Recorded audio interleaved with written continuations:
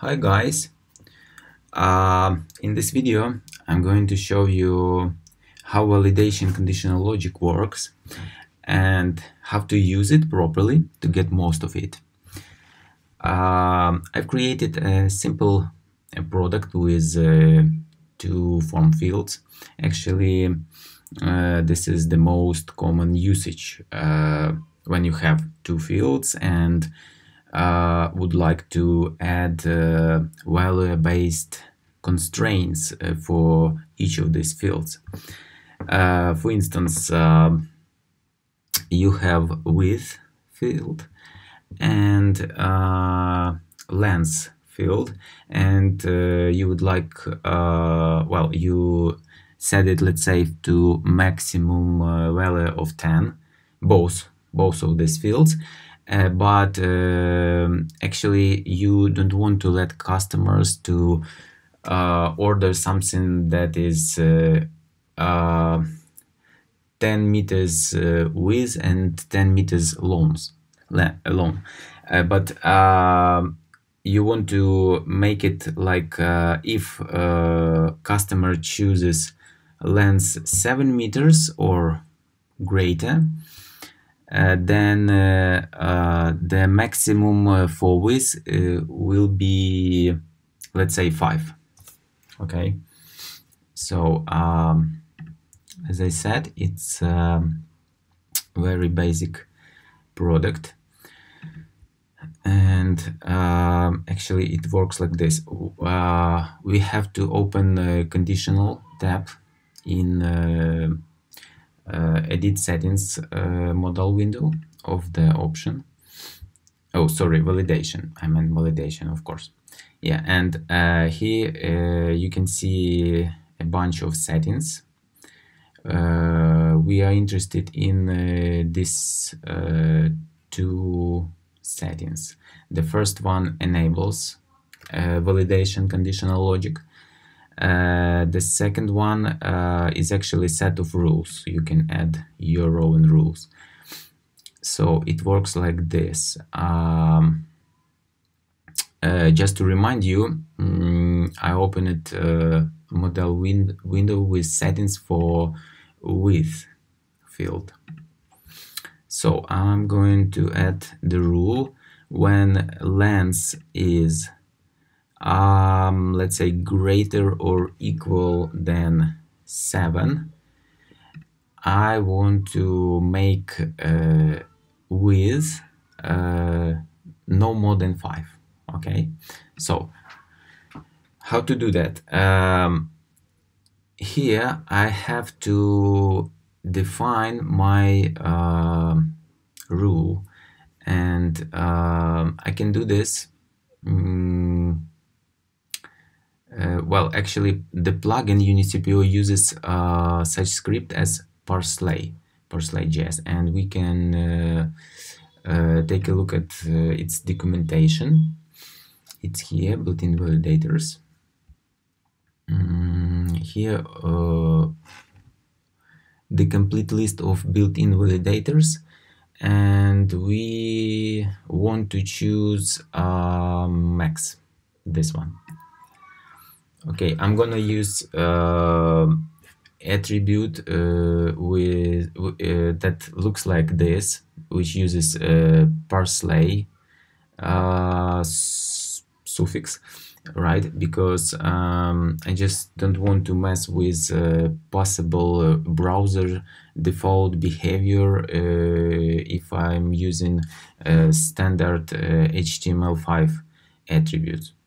Okay, so I'm copy this and paste it here and slightly change to 5. I need 5. Okay, save, and of course save builder content. Okay, now the maximum value of both fields by default is 10, so I can add 8 here and it will be validated perfectly well. but we have added some validation conditional logic. So when I add here something bigger than 7, let's say 8, the first field becomes invalidated because of our new extra validation. So basically, this is how it works. Yeah, and I can add the similar logic for the second field, and they will work vice versa. Also, I'm gonna show you some more about validation logic. Okay, so the first setting that is called custom validation messages makes it possible to override standard messages, validation messages, let's say, when is required. I can write here something like come on, add something here and save it. Okay, and save builder content, and then reload the page. Okay, and when I remove, see, this is my custom message. Now I can also change the type of this field. By default, you have to choose one of 3 types, like string, integer, or decimals.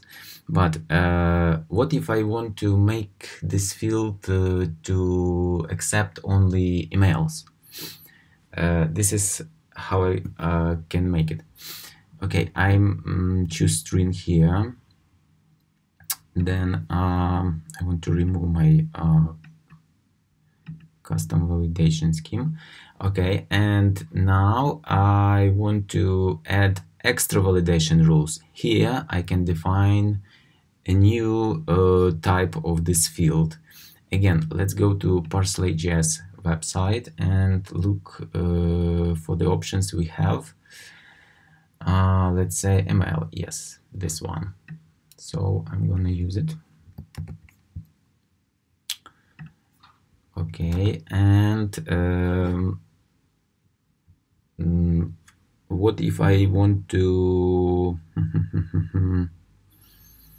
okay, this is enough for this.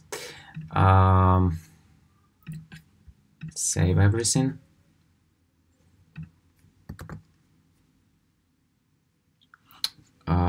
Now if I want, if I add something random here like this, it says this value seems to be invalid. Okay, now I'm gonna make it like an email address. Okay, so test@test.com. Yes, it's perfectly validated. See. Okay, thanks. That's all for today. See you.